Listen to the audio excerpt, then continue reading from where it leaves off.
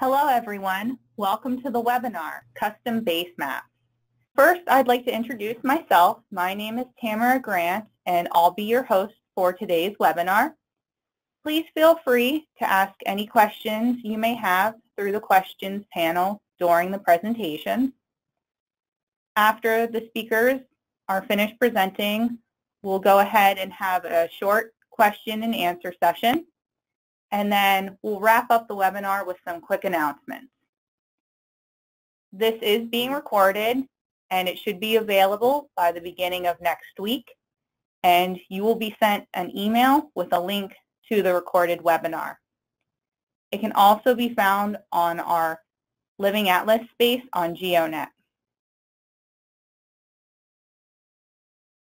We have a great presentation lined up for you today.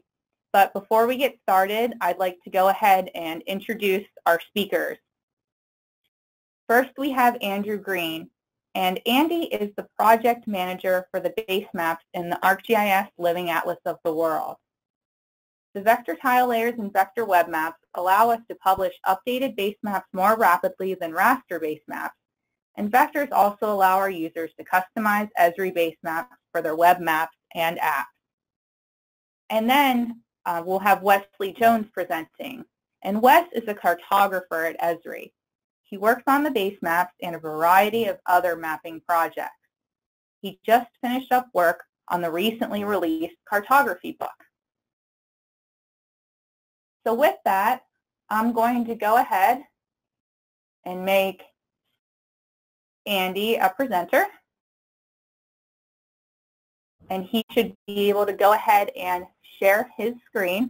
We see your PowerPoint, so I'm going to go ahead and let you take it away. Thanks, Tamara. As Tamara said, I'm Andy Green. I'm here with Wes Jones, and we're going to talk about vector basemaps and customizing vector basemaps. The outline of today's webinar will do an overview of the vector tiles, where to find Esri vector tiles, feedback for content within the basemaps, what's new with vector tiles, and that includes both localization and the creative basemap styles. And that'll be a good segue over to Wes's portion of the talk. Well, he'll talk about our style editor and the two components of that, the quick editor and the style layer editor. And he'll show a bunch of sample customizations, and then we'll finish this up with a Q&A, and then we'll also continue that through our GeoNet space. One item to be aware of is that there is a PDF handout attached to this webinar that contains a whole bunch of reference links and URLs to the items that you'll be seeing throughout our presentation. So make sure that you download that, and you can use that as reference to a lot of the topics that we're talking about today. So what are vector tiles? Well, vector tiles are Esri's newest format for the basemaps, and they contain a vector representation of data across a range of scales. They're rendered client-side based on a style file that are delivered with the vector tiles. That style is JSON format, and that's part of the resources, the map tiles, the styles, or the JSON file, the sprites, which are point symbols, such as road shields, as well as patterns, fonts, and then the map index. We have a number of different styles that all point to a single tile set. So while the contents of the map are the same across the different styles, it's actually that JSON style that helps render what the map is going to look like, whether that's the street map, the topo map, a canvas map, etc. So our vector tiles leverage several open source projects, including based on the Mapbox vector tile spec. That's based on the Google protocol buffers, which has the tiles in the PBF format, and styling the maps conform to the Mapbox GL style spec. With the indexing, it allows for a more aggressive overzooming where the size of the tiles, the dimensions are smaller where there's more detail within the map, as you can see in the image on the right. We can also create maps in any of the supported coordinate systems. Esri publishes a base map in Web Mercator Auxiliary Sphere, as well as WGS 84 GCS coordinate system. And while we do call them Esri's newest base maps, they have been available on ArcGIS.com since late 2016 for production use, and even about a year or so more than that, back to 2015, in beta format. So what are some of the benefits of using vector base maps? Well, one benefit is the size of our VTPK.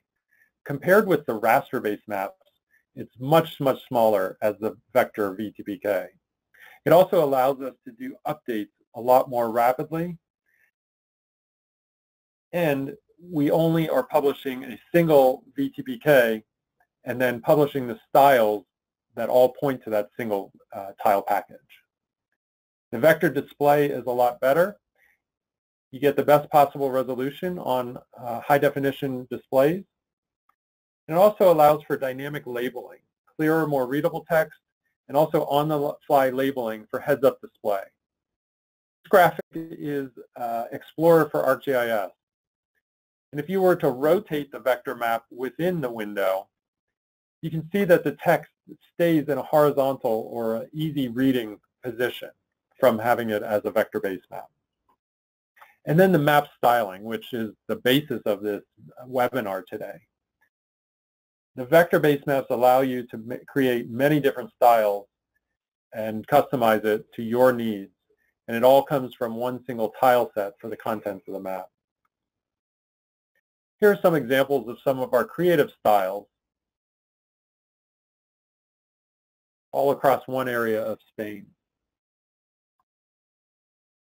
So where do you find the Esri vector base maps? One of the easiest places is through the Living Atlas of the World. You can browse the base map category, go to the vector tiles subcategory, and if you want, you can even constrain it to Esri-only content, and that'll bring up familiar base maps, both web maps and tile layers, such as the streets, canvas, mid-century modern, colored pencil, some of those creative ones, but they're all located in the Living Atlas of the World. We also have a vector base map group in ArcGIS.com. You can get to that group either searching through ArcGIS.com or, as I mentioned, download the handout attached to this webinar. It's a PDF and it does contain links to this vector base map group as well as a number of other features that we're going to be talking about today. And then through ArcGIS.com Map Viewer, when you go to Add, you can browse the Living Atlas, and then there's additional filters where you can get to the categories, base map category, and then the vector tile subcategory. And the last one I'll talk about is Pro. In the catalog pane, through the Portal tab, there's an icon, the last icon in that row, is for the Living Atlas. And there it has similar categories, base maps, and similar subcategory, vector tiles. And then you can decide if you need the web map or a tile layer. For doing customizations, you will want to use the tile layer. Feedback. We have a vector base map feedback service on ArcGIS.com. It allows you to report a problem or an issue with the content of the base map, such as incorrect name of a street, something like that. And you can draw the area of the error, give a little bit of a description, and submit that to our team. We'll review it. If we have any questions, we can reach out to you. But then we'll go through, update our data, and then identify when it's going to be updated in the base map. The link to that vector base map feedback service is also available in the PDF on this webinar. Next, we'll talk about localization. Right around UC, so a couple months ago, we released 8 of the default gallery vector styles in 6 different languages. We have additional languages being released in the next few weeks, and we do have plans to roll out maps for all of the languages that ArcGIS.com supports. You can use the localized web map or the tile layer. And you can access these either through these groups, or if you set your ArcGIS organization to the specific region and language, you can get the localized vector base maps as the default. So the 6 languages above the line on the left are the ones that have been released to date. These include Chinese, French, German, Japanese, Russian, and Spanish. The ones below the line are ones that are planned to be released in the next few weeks. The translations of features on the map are across the globe, and they are primarily at the smaller scales, though we are updating and expanding the features and the scale levels of what is being localized. Localization also includes the ability to customize boundaries and disputed or alternative names of different locations around the globe. This can be useful if you have regional preferences for depicting any disputed boundaries or names of features. We've cooked these alternatives into this single tile set that all the styles are referencing. You'll need to modify the JSON code to be able to expose these alternative names. We have a reference PDF on ArcGIS.com that talks about the structure of our Esri vector base maps, as well as including a list of disputed labels with their dispute IDs. This is just a sample. It's actually probably about a page and a half of different names that we do have cooked into the base map. So I'll show an example of the water body known as the Gulf, or the Arabian Gulf, or the Persian Gulf. In the top example, we have a code of 1120, which when put into the disputed label point for water bodies, will label this water body as the Gulf in the vector base map. You can customize the JSON and change that value to 4020 from the reference document code list, and that'll change the name to Arabian Gulf. Or you can change it to 4120, and that is the value that will expose the name Persian Gulf on your map. So using the reference document in conjunction with modifying the JSON on your custom style, it allows you to localize the base map to your purposes.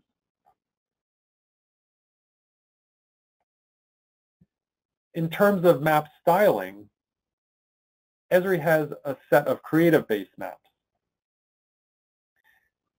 These also point to the single tile set, and it has the same map contents as maps such as TopoMap, Street Map, or Canvas Map. But they've taken the cartography of the maps to the next level, really showing you how you can push the envelope of mapping design. Our newest style released around UC is the charted territory. That's the one that's like a scholastic map with different colors for each of the admin polygons. And we also have the other styles that you may have seen: colored pencil, mid-century, Nova, human geography, newspaper. And we'll talk more about how you can style them and just a little bit more about the style editor. And that's where Wes Jones will take over this webinar. Thank you, Andy. Let me just get set up here. Yeah, so what I want to do is I want to talk about the style editor and walk you through it so that you can use it more effectively yourself, and so it won't be such a big learning curve for you when you start using it. But before I do that, I want to show you a few examples of some maps that I made with it. And these are really vibrant maps just to showcase how you can go in such different looks when you use this editor. So here you can see I did a map, and it's a really blue looking map, and it's based on the map I decided to start with, because with all these designs you start with the base map and then you can go from there. And I start with the street map, this design. Okay, the next map, this one. You can see right away it's a dramatically different look. It's got all these patterns in it, and this one was based off of that colored pencil design. So you can see right away within just 2 examples how you can go in a variety of different directions. Now the neat thing about these maps too is that I gave myself a limit of about 3 minutes to put them together, and so they're all put together in about 3 minutes, and I think I didn't use even more than about 10 clicks for each of these maps, and I'll show you how I did that. The next one, which will melt your eyes a little bit with that water, it uses the charted territory as its starting design. And you can see how it inherits those polygonal fills. So France is a different color than Germany and Poland, for example. You can see how where it started from, and you can take it in entirely different directions. Another quick example is this one. This starts with the newspaper design. You can see that I've gone for really bright water and really dark land, and it's unlike any of our other maps that we have. And the last example here, this one I want to show you is one that I actually got my kids to work on. They worked together on it, which was quite fantastic and unusual, but they did work on it together, and they styled this map. One would choose one color for a category, and then one would choose the next color. And they came up with a fairly interesting looking map, and something that they both really were proud of at the end. Okay, let's get into the editor itself. How do you find it? The easiest way to find it, there's a couple ways, but for me the easiest way is if you go to the Living Atlas, and in the search, if you type in vector, and way down here you could type vector editor, but the ArcGIS vector tile style editor. Click that, and it brings you to this page, and here it is here. So you just click this little item here, and you can go into the map. And I've got it open already in this tab, and you'll be welcomed with this screen. So the ArcGIS Vector Tile Style Editor. Design your own custom styles for Esri Vector Basemaps. Get started. So what I want to do is I want to walk you through this whole editor. And when you click Get Started, you're introduced to this window. And it says select a style to start editing. So with all this vector basemap editing, because we're talking about basemap editing, you need to start with the basemap style. And we've tried to group these basemaps into logical groupings for you so you can find that style you want the easiest. And why this is important is, let's say you really like the topo map, for example. Well, but you just don't like the color of the roads. This gives you the opportunity to use that topo map style and change the road colors. In this category here, I'll go through the categories. This is the popular category. This hosts most of our, let's call them core styles. So you've got the world topo map. Ones you're familiar with, the navigation, the street map. There's a street map with relief, and the canvas maps. Also has a couple of the localized languages in here. And you can take a look at each of them. If you click another one, like if I go to the world navigation map, for example, it'll show you what it looks like in this window here. So you can decide, and you can zoom in if you want. Zoom in a scale, you can decide, well, is this the map that I want to start with or not?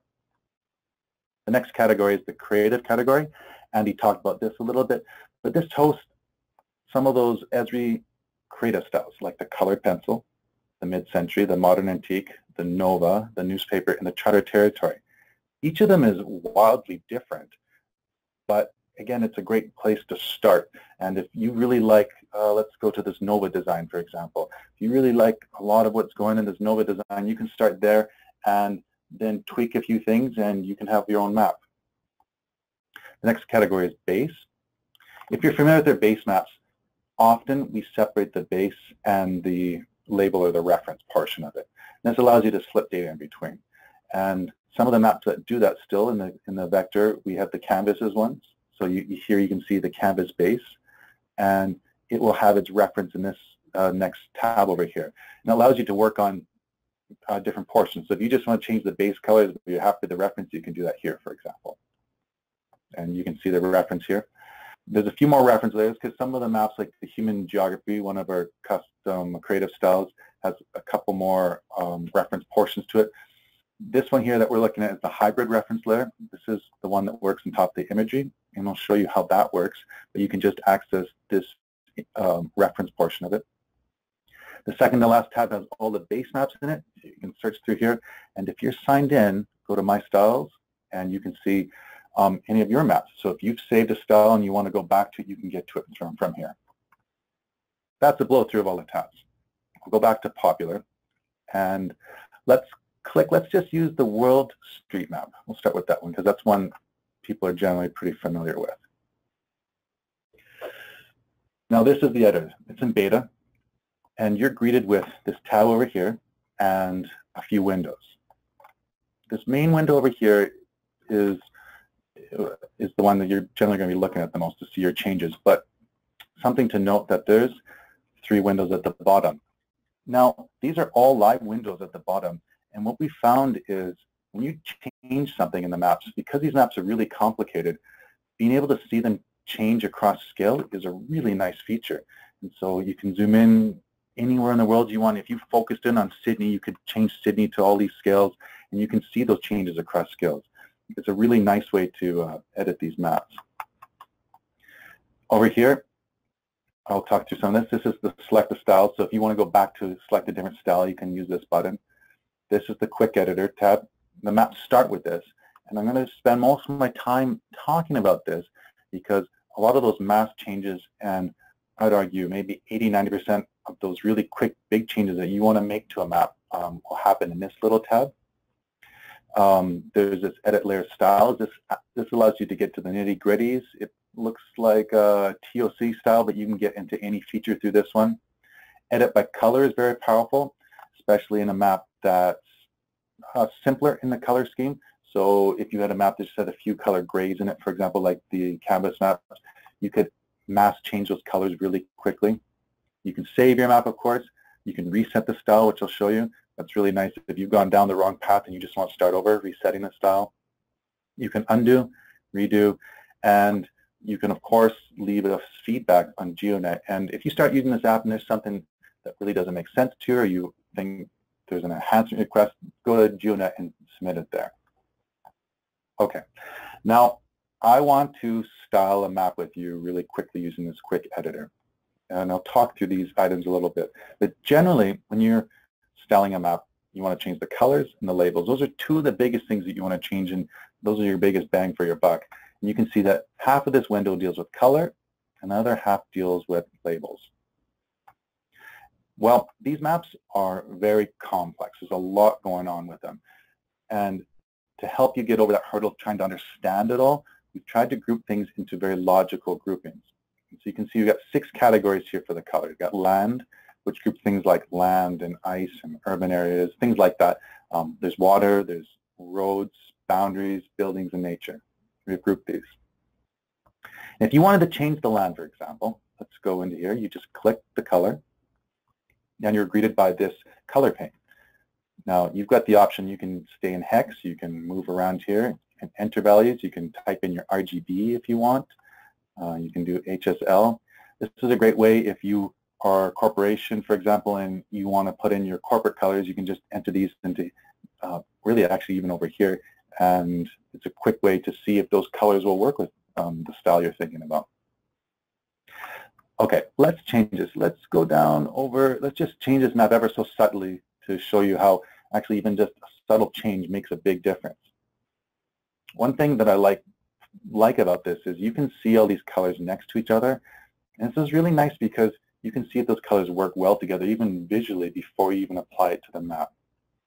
Let's apply these changes. So when you've changed the color, select Apply Colors, and the map will redraw with those land categories changing.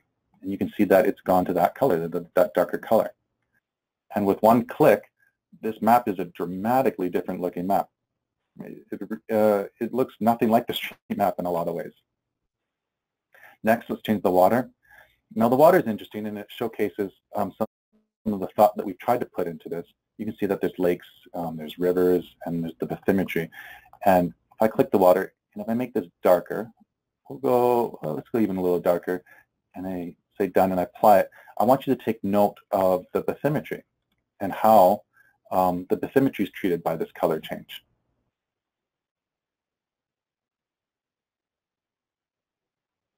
And what you'll notice here is that the water's changed. You can see the rivers and the lakes are this blue, but the bathymetry is still there. And so this is an important thing to point out, that we figured that if you chose a style that had bathymetry in it, well, we're figuring even though you're changing the color, you don't want that bathymetry wiped out. You want that bathymetry still in there. And so we ramped it based on this color. And I think it does a really nice job of respecting the initial style, but giving the versatility of just only having to click one button. Roads does another similar thing. So let's change roads to a darker color. Say done, and pay attention to it in the bottom 3 panes. What you'll notice here is that the roads change, obviously, but they still keep their casing. So we did the same thing as with the bathymetry, where we saw that there's association between the interior and the casing, and so we kept that logic there. This also showcases why it's nice to see this map across scales, because you can see, okay, at the largest scale it looks like this.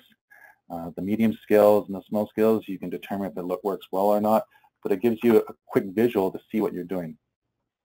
Boundaries, we could change those. I'll leave those right now. They work okay in the map. Let's change the buildings really quickly.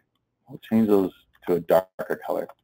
And let's take a look at them down in this bottom right-hand pane. You see that they change. Now, if a building has a shadow, some of the styles have shadows.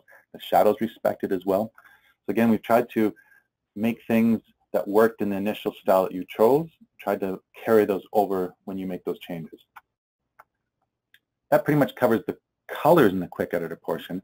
The next item is this recolor icons and patterns.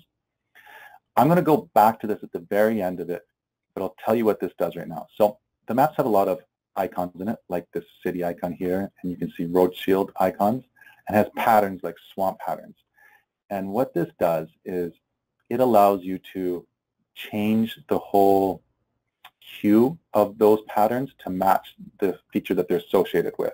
And I'll show you what that means later, but for example, if I applied this, you have to be signed in to apply this, but if I signed in, this, instead of being white, would go closer to this background color. We'll get back to that. Now, let's go into the labels. The labels, there's a few things you can do in this quick editor that are quite useful. And in this first one, it gives you the option to use selected colors or to pick label colors. We'll start with this use selected colors, and it relates to how much contrast you want in the labels. And I'll change it to a low contrast just to show what I mean. So I'll apply that. And what you'll notice is, just try and remember what those labels look like. When you see these labels draw again, you'll see that across the map that they will have become pushed back to the background more. They become really lower contrasting. And I'll go all the way to the maximum, and we'll apply that.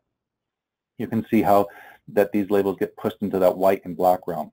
And this is a really nice way to, there's 4 options here, but there's quite a bit of variation between those options. It allows you to change that one aspect of the map really quickly.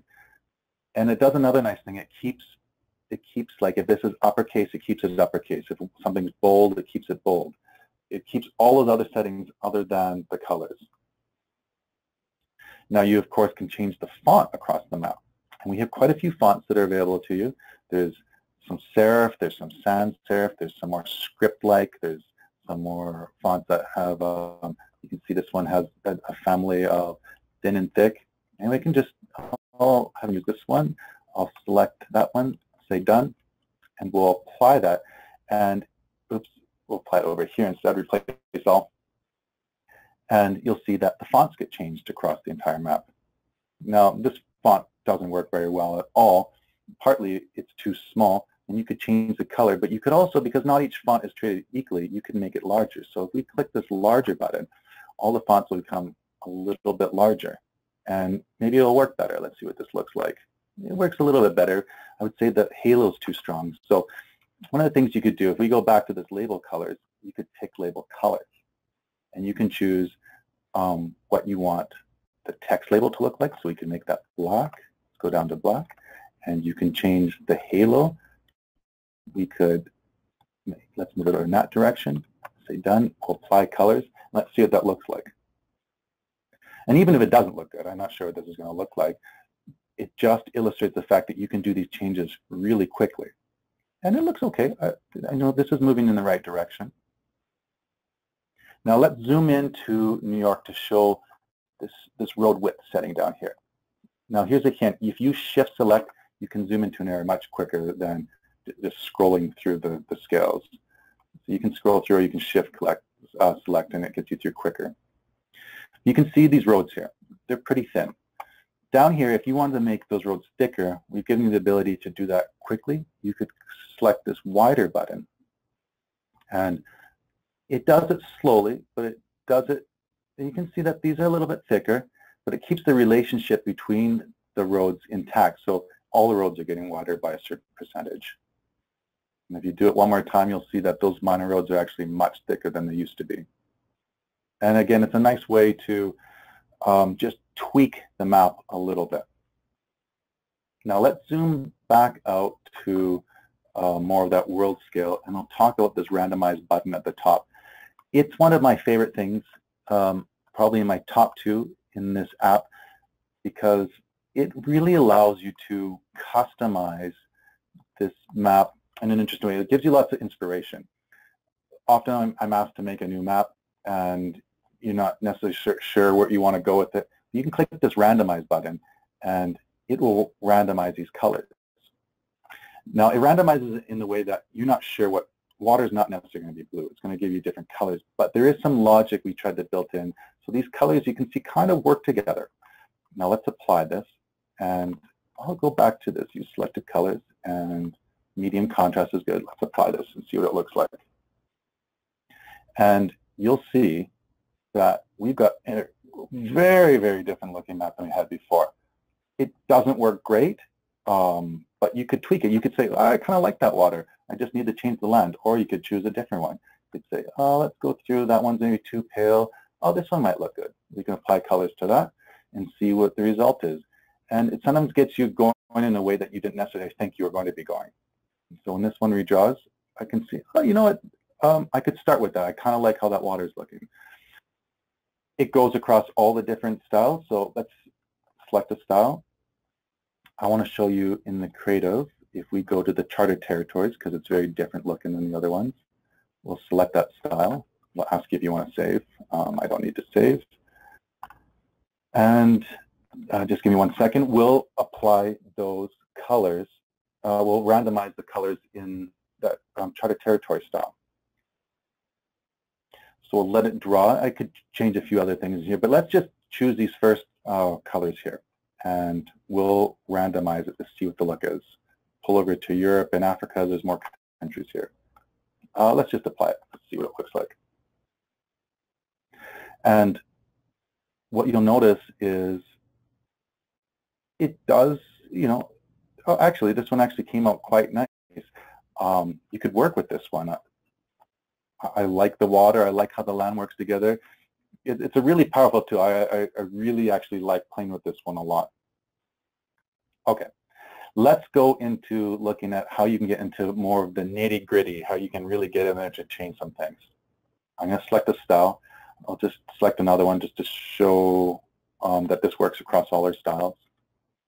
I was going to ask if I want to save again. I don't need to save. I'll refresh that. And the style, this is the navigation style. And let's go north a little bit. I want to show you in this area, the Greenland area. If you click this button, it opens up this new pane. And this data, like I mentioned a little bit, is quite complex. So again, we've tried to group things in a way that was painless for you, or as painless as possible. So we've got categories. There's natural, there's water, populated places, land use, transportation, buildings, boundaries, and roads. Tried not to make too many categories, but enough that it was logical. What you can do is you can click into a category. You can see natural subdivided. There's land, vegetation, forest or parks, and special areas of interest. And if I click one more time, you'll never have to click more than this. We tried to limit the amount of times you had to really dig into something. You can see that land is subdivided into land not ice and ice. And you can see here that Greenland happens to be in that ice category. So when we click that, this pane comes up, and it gives you the ability to change a lot of things. You could turn that feature off, for example, and you can see that Greenland will disappear in this map. Sometimes you don't want roads, for example, on a map, so you can just go into the roads and turn them off and turn that back on. Another nice thing you can do is you can change the scale at which that feature shows up. So right now it's showing at all scales, as you can see by this slider. And this little arrow tells you what scale you're at, and we're at the scale 3 right now. And if I go one past, you can see that Greenland will disappear in this map. And when I zoom in one scale, I'll just let this finish redrawing. When I zoom in one scale, you can see on the scale Greenland reappears. This is really powerful because it allows you to push features back. So let's say you have roads in a map and you really don't want those roads showing up in that scale. In this navigation map, for example, maybe these roads, this is just too crazy looking for you, but you like them down here. Well, you can find out what scale this is and push them back. So it's very nice functionality. You can obviously change the color of the feature, add an outline color, add a pattern, change the opacity. For this example, actually, let's change this to a red. Let's change this to a dark blue, and we'll say done. And so Greenland will be this dark blue color. Actually, all the ice will be in the map. Now, what I want to show you here is that was getting into the specifics of one category. Everything has a parent-child relationship. So these are the children, and this is the parent. And if you click this parent category, the land category, you are given options that will impact everything below it. You can see here that this is the land color, and it's got land, not ice, and ice in here. So those are the categories underneath. And I can change the color. So I can change everything to whatever color that is, and we'll apply colors, and you'll see that those changes happen to everything underneath. So I've changed all the land and ice below it. And we've done this because we wanted to make it as simple as possible for you to change things and quickly. And so you can drill in and get to the specifics, or you can say, well, these things are grouped in quite a natural way that I can work at this level. Or you can even go to the next level up. Anytime you've got this little area, you can go up to that level and work on it. Now there's more going on in this natural category. You can see it's got the vegetation and the forest and the special areas of interest. It tells you all the features you're adjusting. It tells you what categories they're associated with according to that quick editor. You can change the label colors, how much contrast they have, the font, the sizes. So again, just trying to make it as versatile as possible for you. Okay. Well, what if you didn't like all the stuff you're doing? Well, let's just reset this style. This is a really nice way to get back to where you were. And you're like, oh no, I didn't mean to press that. I meant to press the undo button. Well, you can undo to go back to where you were before. It's just worth mentioning these buttons because you can, it's really nice to be able to reset to go back to the beginning and to undo to where you were before. So let's reset this. And we'll start with the default navigation map again. And I want to show you one of my, so the randomize button was one of my favorites. This is my other favorite thing, where this table of contents is pretty confusing. You can actually click on a feature, any feature in the map, and you can find out what it is, and you get to the attributes. So if I click on Canada, and I click on it, you can see that it's opened up, it's gone to boundaries, to country, down to the mega size. It's found this. It would be hard to find otherwise, just given the nature of the data. And it's opened up all the attributes for it. So you can click on any element. If we go over to Greenland, we knew that was the ice category. If I click on it, you can see that it's gone to ice and it's opened up those details. So this is a really good way to really explore the map and poke around, and you don't have to know everything what it is anymore in the TOC point of view. You can just click on elements to find it. So we'll click on Canada to show you a couple of the other features. This is obviously text, and there's a lot of things you can do in the text. You can change the size, the font, the color, the halo. By the end, you can do even more specific things like change the casing, how wide it is, the line height. There's a lot of things you can do down here. Generally, I stay in this area, but once you really know what you're doing, you can go down to this bottom portion to change some of the text layout properties. But one thing I want to show you is how you can change something about this text element and how it works across scales. So right here, under text appearance, there's the size. And you can see that there's not just one single size. If you go to the little gear icon, you can either use a single value or set value by zoom level.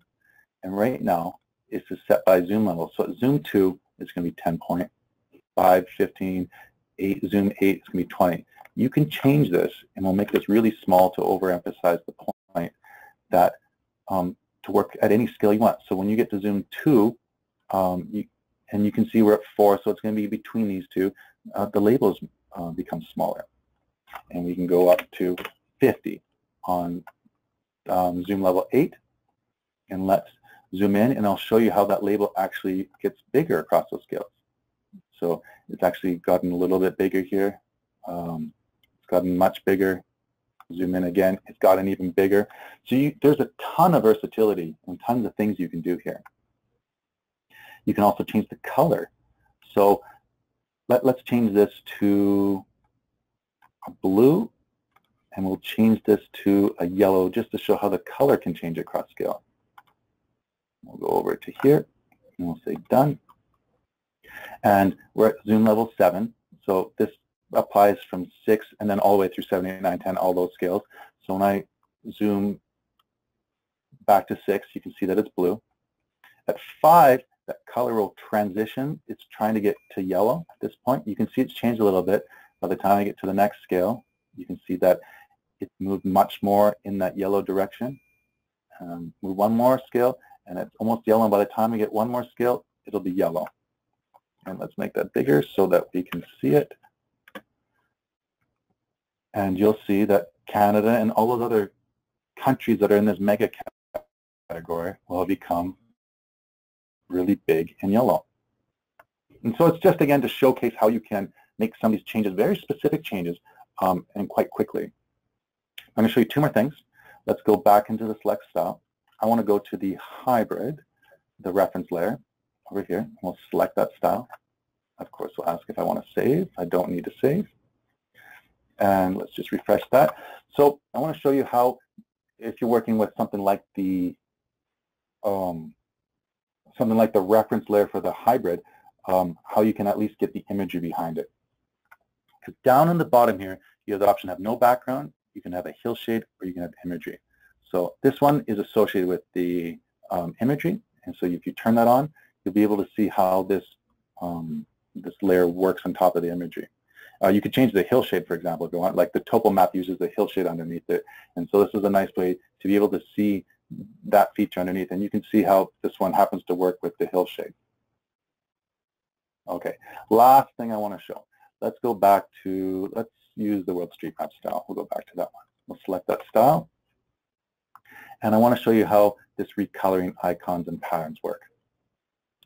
And let's just choose a random style. I want one that's, let's do one with this one will work because it's a little bit darker the colors. And let's apply that.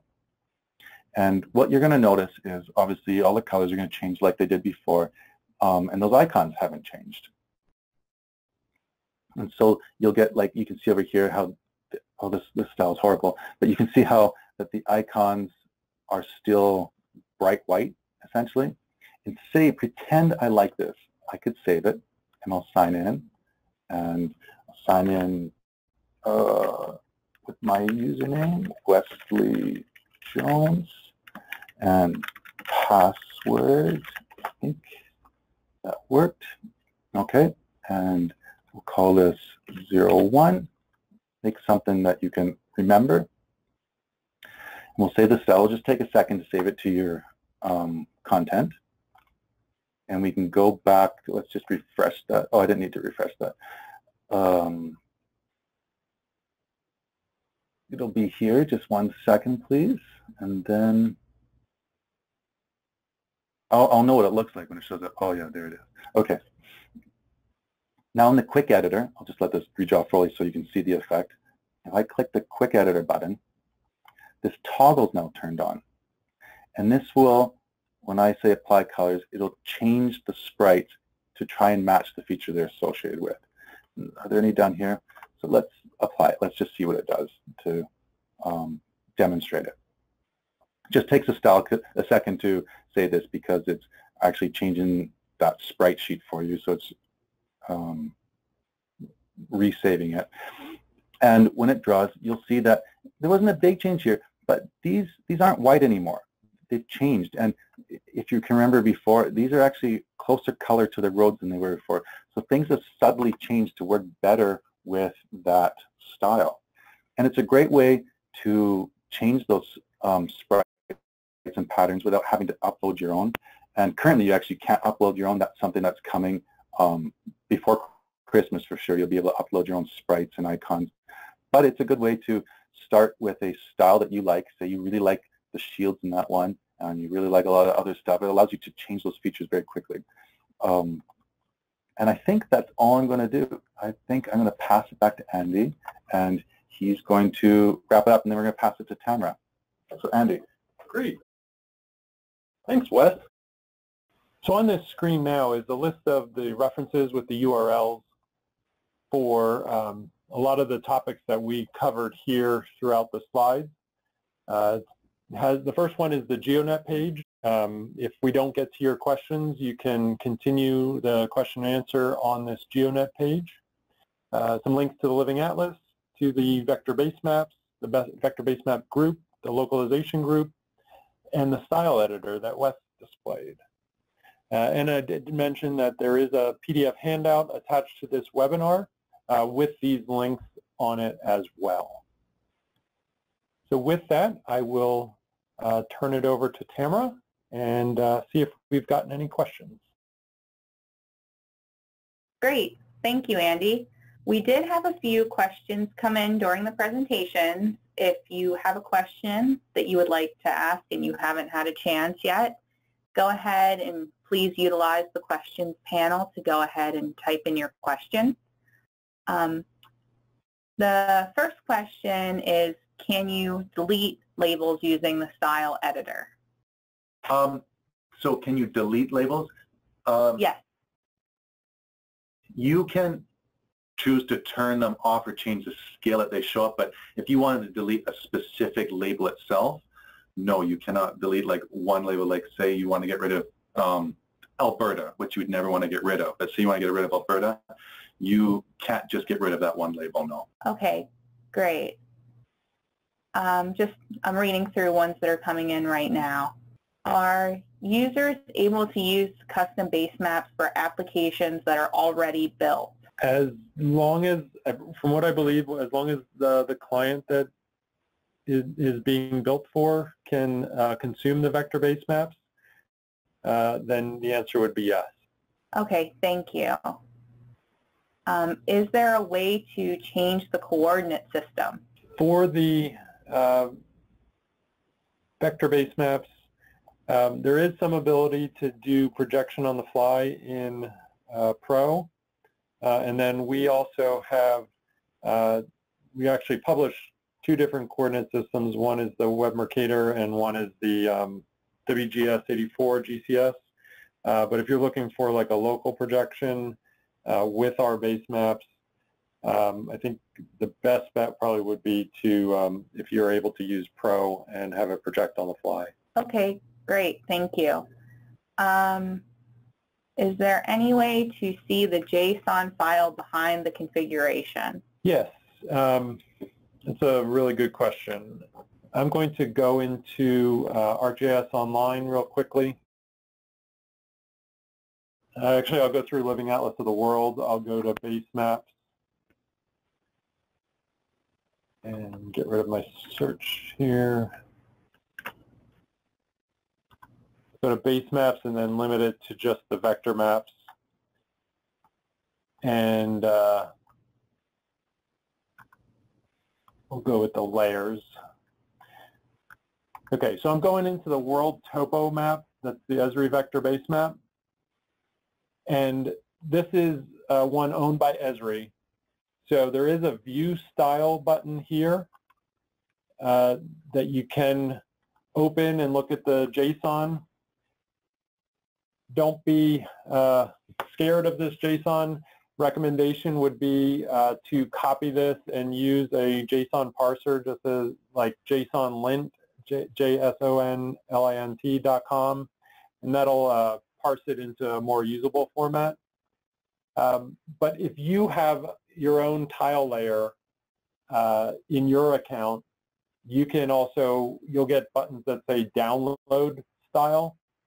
So you can download the root.json format, customize that, go in, you can do edits in there in terms of color changes, font size changes, all manually through the code.